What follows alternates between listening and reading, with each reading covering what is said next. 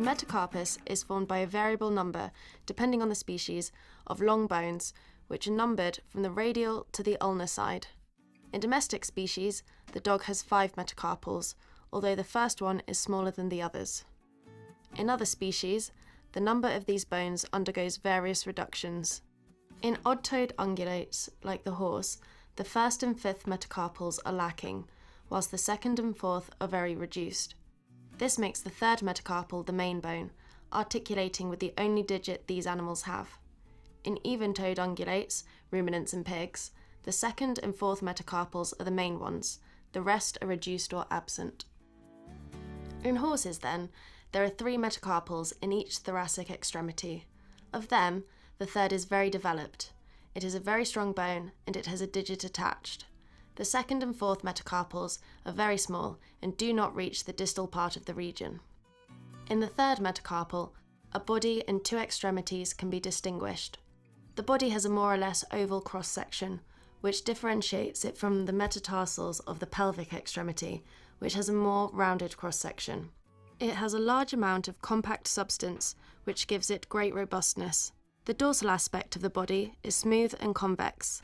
The palmar surface, however, is more straight and together with the small metacarpals forms a groove through which the interosseous muscle or suspensory ligament of the fetlock runs. The base, or proximal extremity, has an articular surface that adapts to the bones of the distal row of the carpus. The largest part corresponds to the third carpal, although there are also small surfaces on the sides to articulate with the second and fourth. Towards the medial side of the dorsal surface is the tuberosity of the second metacarpal bone that serves as an insertion point for the radiocarpal extensor muscle. The distal extremity, or head, presents an articular surface for the proximal phalanx and for the proximal sesamoid bones. It has the shape of a trochlea divided into 2 condyles by the presence of a sagittal projection. The second and fourth metacarpals are located on each side of the palmar surface of the third metacarpal, and in them a body and 2 extremities are distinguished. The proximal extremity is flat to articulate with the carpal bones. In the case of the second metacarpal, there are 2 surfaces to articulate with the second and third carpals. On the contrary, the fourth metacarpal usually presents a single surface that serves to articulate with the fourth carpal. The body of the small metacarpals is long and sharp towards the distal extremity, an extremity consisting of a small nodule located approximately 2/3 or 3/4 of the length of this region.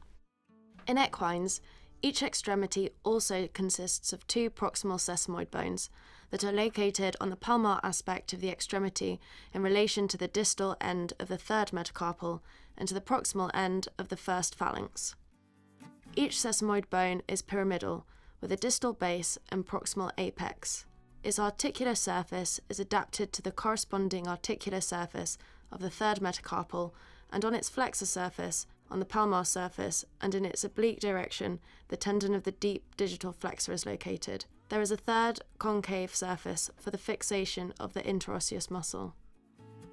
Ruminants also have 3 metacarpals, but their relative size is very different from equines. Large ruminants have the third, fourth, and fifth metacarpals, although the fifth is rudimentary. Small ruminants have the second, third, and fourth metacarpals, the second being the rudimentary one. In both small and large ruminants, the third and fourth metacarpals are fused, forming a single bone.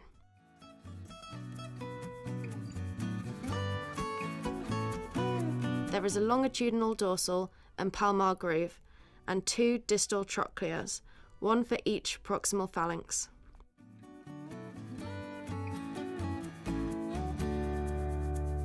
This large metacarpal has a joint surface for the carpus with 2 faces. The medial is larger than the lateral. The body of the bone is shorter, wider, and flatter than in the horse.